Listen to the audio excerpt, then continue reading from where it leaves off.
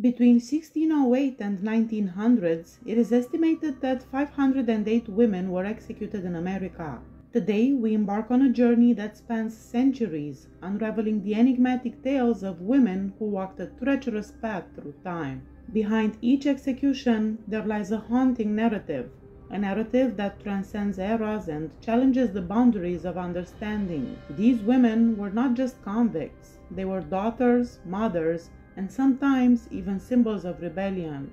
The first female American hanged was Jane Champion, who was executed in Virginia in 1632 for an unspecified crime. On June 24, 1633, Margaret Hatch was executed by hanging in Virginia for murder. In Salem, Massachusetts, on December 6, 1638, Dorothy Talby was executed by hanging for killing her little daughter. Dorothy had an extremely unhappy marriage since she had a strong will and she was rebellious. She had been whipped for hitting her husband before she actually killed him. Mary Latham, then 18 years old, was the only woman to be executed for adultery in America on March 21, 1643, when she was hanged in Massachusetts alongside James Britton. Alice Martin Clark Bishop, 32 years old, was hung in Plymouth, Massachusetts, in the fall of 1648 for killing her 4-year-old daughter Martha, a crime she claimed she had no memory of.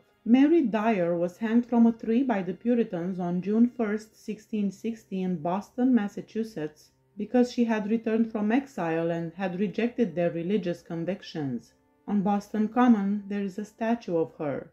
During 1692, 13 women were hanged at Salem, Massachusetts after the notorious witchcraft trials.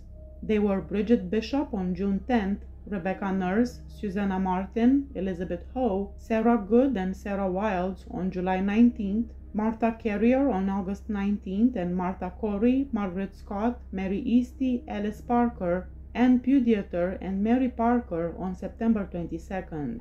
28-year-old Elizabeth Emerson was hanged in Boston Common in Massachusetts on June 8, 1693, for killing her 2 children who were born through a relationship with her boyfriend. Unusually for the period, 2 years would pass between the verdict and the death penalty. Esther Rogers, 21 years old, was hung on July 17, 1701, in Ipswich, Massachusetts, for killing her illegitimate child. Rebecca Chamblett, who was 27 years old, was hung in Massachusetts on September 27, 1733, for hiding the birth or death of her child. It must be understood that she may not have necessarily killed the child. It may have been born dead, but hiding it was still a serious crime. The first woman to be executed in Georgia was Alice Riley on January 19, 1735, in Savannah, for helping her boyfriend, Richard White, kill her employer, William Wise. She was permitted to give birth to her child before being put to death, since at the time of her trial she was pregnant.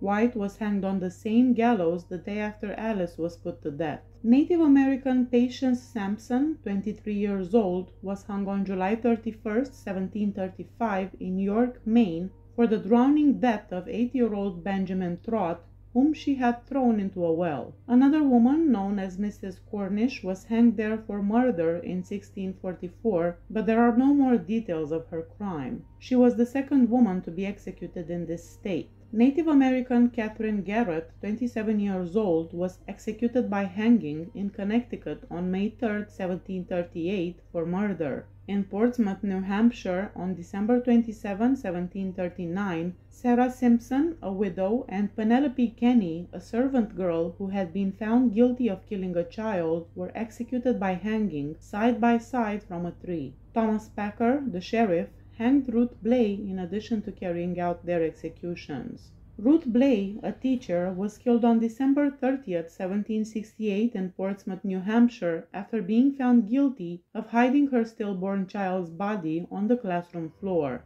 After being thrown off a cart, she was also hanged from a tree. Ruth was the final woman to be put to death in New Hampshire.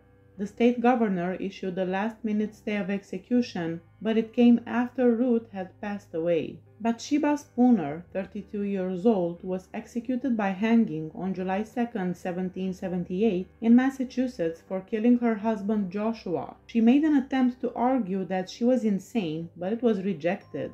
After her execution, it was discovered that she was roughly 5 months pregnant. Sergeant James Buchanan, Private William Brooks, and her boyfriend Ezra Ross were her 3 male co-defendants. They were all executed by hanging as well. March 3, 1786. Elizabeth Wilson, 27 years old, was executed by hanging from the back of a wagon in Chester, Pennsylvania, for killing her 2 unborn babies. A reprieve was given to her, but it arrived 23 minutes too late to save her.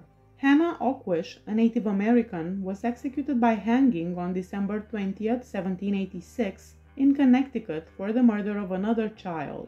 At just 12 years and 9 months old, she was the youngest female to be put to death in the United States. She was found guilty in New London of killing Eunice Bowles, 6 years old, by strangling and beating her in retaliation. Hannah was accused of stealing fruit by Eunice a few weeks before the murder. Rachel Wall was the last of 39 women to be hung in Massachusetts on October 8, 1789. She was killed together with 2 other men for 2 different highway robberies. In her case, she was found guilty of robbing a teenage girl of her bonnet.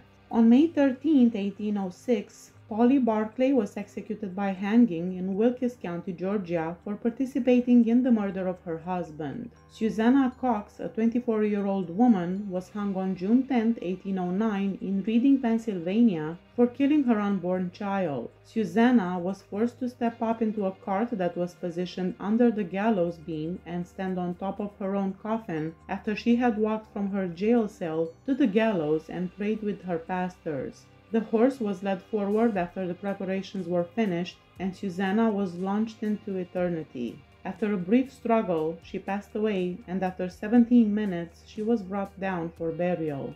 In Sussex County, New Jersey, on June 26, 1812, Mary Cole was executed by hanging for the self-admitted murder of her mother.